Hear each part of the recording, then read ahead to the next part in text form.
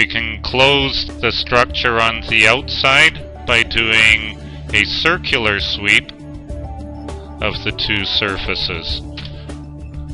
A 90-degree rotation gives one corner, and another 90-degree rotation gives the other corner.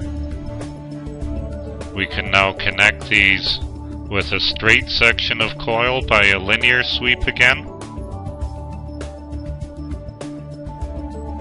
And we've now completed the geometric aspect of making the model. So we've created a half model. We will use symmetry to model the other half. And we are done with the geometry and geometry modification section. Next we move on to the physics. And what we will do is to put material into the table. We will scroll down to pick a steel material and assign it to these two volumes. We will assign copper to the coil volumes, though strictly speaking this is not necessary. It does add to the visual appeal of the model to do this, however. So we've specified the materials. We also need to specify the current flowing, and we will use the follow swept volume command in order to do this. This command will recognize the direction of sweeping surfaces that was performed in order to assign the direction and density of the current. So now we can look and see that we have current flowing through the coil. We have material assigned. The other thing we need to do is to tell the program that this is a symmetric model. We go to Symmetry and Periodicity Setup and specify that the X is going to operate as an antisymmetric plane. We call it antisymmetric because the current flows in the opposite direction in the image.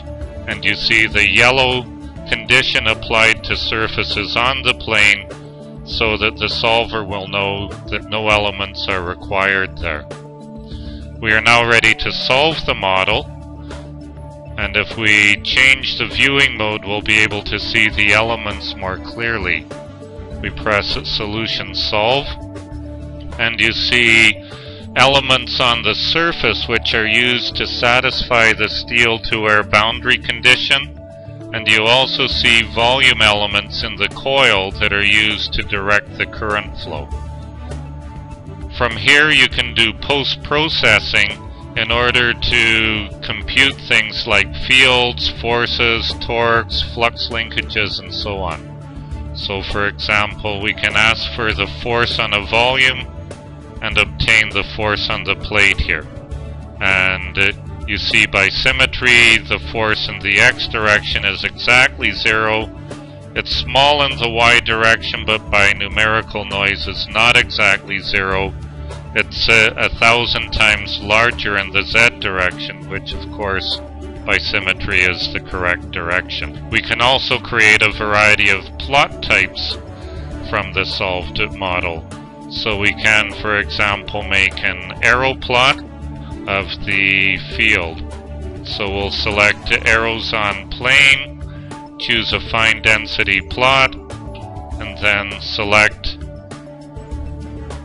an appropriate plane where we want to see the magnetic field as an arrow plot. We can choose different displays of the geometry in order to match the type of plot that we're doing.